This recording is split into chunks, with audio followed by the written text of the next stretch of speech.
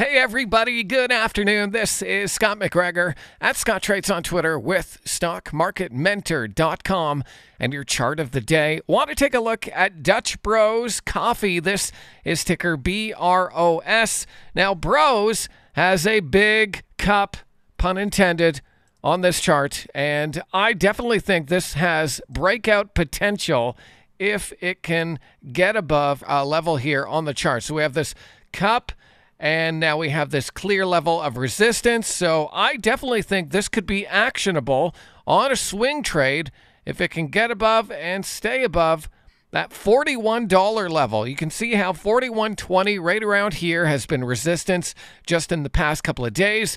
All the way back here in February of 2023, it was also resistance. So this is a pretty important zone for Bros, and we want to see if it can blast through and do it on higher than average volume.